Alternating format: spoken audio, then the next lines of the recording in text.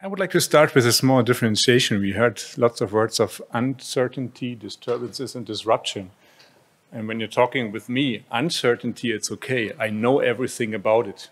If you come to disturbances, it's somehow I know, like weather, I know how much it will impact myself, but I do not know when it happens, how long it happens, and the severity. And then it comes to disruption. And disruption is totally, in aviation, totally handled differently, because then it comes to contingency procedures. So I personally would like not to mix up all these words. So let's give it a try. When I go to AI, I really come back to this kind of wording. 4 weeks in a lab saves you 1 day in a library. I found so many data scientists, they tell that they found some inefficiency in aviation, and they have severe concerns about it. And I said, the problem is that's not output, that's input. We call it holding, and it was built into by purpose. So sometimes we have to be really careful what we are seeing and what we try to think what it is. So when you go for CESAR, then you see that CESAR, the Single Sky European Initiative in ATM research, then you say they didn't have any problems. They are very proud of it. They have already solutions working on it. So coming back to these guys, say, okay, you know what you are dealing with. And they identified so many topics in aviation we have to stick in the future and we can focus on into the future. And I personally like to choose the airport itself. Why I will show you on the next slide, but I want to address somehow, Daniel presented something in the air. So we are close to the airport. We try to arrive. Ramon just showed us the ADF-CM, the air traffic flow and capacity management. So the aircraft is somehow here.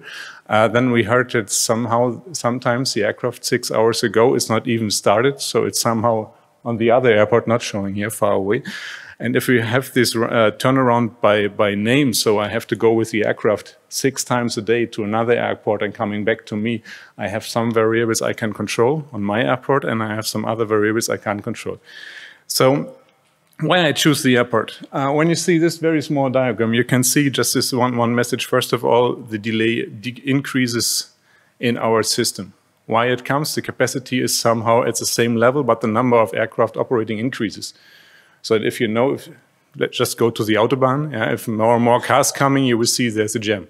So there's only one way. You have some kind of de-peaking. You're going with your car when nobody's on the street, or you build some more capacity. So building an airport, or even increase an airport, I should not say too much as a German, but it's complicated to build a new concrete, but it's also complicated to make more airspace available for operations. Yeah.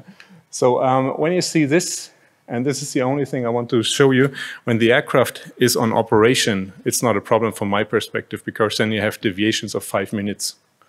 Yeah, because the aircraft, when it flies, it has to land, so it's somehow defined. But when it goes for airport operation, it's easy to disturb the whole process. And just take this kind of picture. When I'm starting with the aviation community, one of the old guys from Serbia told me, show an aircraft first, and then I talk about passengers. So this is my aircraft. But now I will come to the non-experts dealing with the airport operations. We call them passengers. So when you try to disturb in flight, it's very easy as a passenger to do so. So we have one aircraft, and in this case, we have 500 as other passengers. So the trajectory at the airport ground is not only driven by the aircraft itself or by experts, it's also driven by non-experts, but how to control passengers. It's not that easy. So my first contact with the AI came when I'm looking for some kind of passenger behavior, and I try to find out how passengers behave over time. So I can't control the sequence. Lufthansa did it.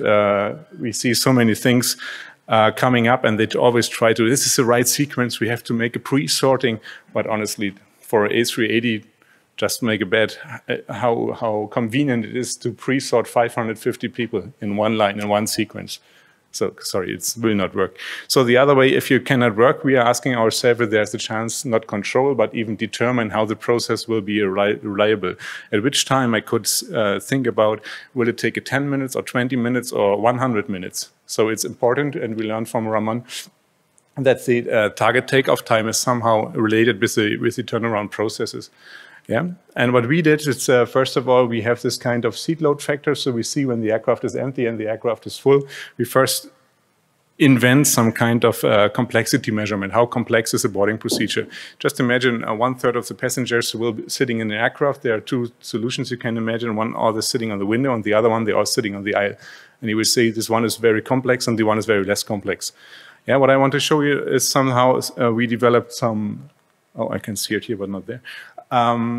We developed some complexity measures. We say somehow the convergence of the complexity measures and the quality of the queue. And then we say, okay, somehow we can have a good picture about it. If you have fast boarding or slow boarding, this clearly are dividable. And if we can do so, then we use a long short-term memory approach, because this is kind of time series. I think you know most of it. Then we choose a time window, and then we try to somehow predict. So, and we go for it the first 400 seconds, and we make stop, and then we say, okay, if we see this kind of picture now, can we estimate how fast boarding is? And the LSTM works pretty nice, we can do. So first of all, going for aircraft operation, we start with the passenger. Everything was not perfect, but we can somehow predict the passenger behavior. But it's not only the passenger behavior. Now our passengers are in the aircraft, and it's one prominent part I mentioned. And the other part is when dealing with weather and aviation. So weather always come in negative forms. So it's somehow will not support us with headwind. Okay, it will support us, but with tailwind, with sidewind, with low visibility condition, with rain, with freezing conditions, all the things you can imagine that lowers our capacity. And okay, it's an easy step. If the weather somehow getting more severe, we get problems with the capacity. So there is a relationship between, and what we did, we're taking all the weather messages and try to find out how these weather messages would impact the airport performance. So there was an easy step Eurocontrol provided years ago, some called the ADMAP algorithm. ADMAP just is a measurement of expert, and they say if you have this kind of weather, we can translate it to, I would call it aviation weather, with the level of severity. And then we have this kind of weather index, and then we have the performance. And what we did, try to find a good correlation in between. So here you can see a very small weather impact, and you see some delays coming. It's the Frankfurt, I think Frankfurt or Gatwick. I didn't get it. Let's call it Gatwick. And then we see the impulse coming 2 hours later. And then we have a very high impact of weather. And then you can see the impact comes 2 hours, 3 hours later. But then you have a specific behavior. And now it's also set, we have some data, and then we can try to find out if there's a chance that we can anticipate the airport performance when just seeing the weather data and the flight plan. And what my PhD student was doing, hopefully he will defend in the next 2 months, he somehow see, okay, I have a delay, I have a difference of flights between demand and actuals, and then he tried to bring in some clusters, and then he tried to find a method how to predict this kind of clusters. And he was doing the LSTM, convolutional networks, convolutional LSTM, all the things he bring together and try to somehow working on this. I just write down the paper here. You can see on my LinkedIn account the paper as well, so if you're interested in. So we are now having, from the passenger, now we can handle somehow the weather and the performance. And then I also raised some question from the auditorium. So it's we have to deal with this kind of environment. So the aircraft is somehow in the middle, but there are so many stakeholders, so many players bringing them together. And even if the airliner have a good idea, because they have some machine learning experts, and you go for the ground handler, they have some experts as well. There's so much experts, and now we learn from the network manager itself. Eurocontrol have some experts as well, and all they thinking about what is in there for us. But lots of factors they cannot control. They just take it external. So sometimes it's easy to make a rough call and say, okay, can you help me? From the ACDM, the Airport Collaborative Decision Making, they didn't see the trajectory as a flying thing. They just see it as a time series. You say the flight is near to the airport, it's landed, it's on the apron, it's on the gate, and something like this. What we did.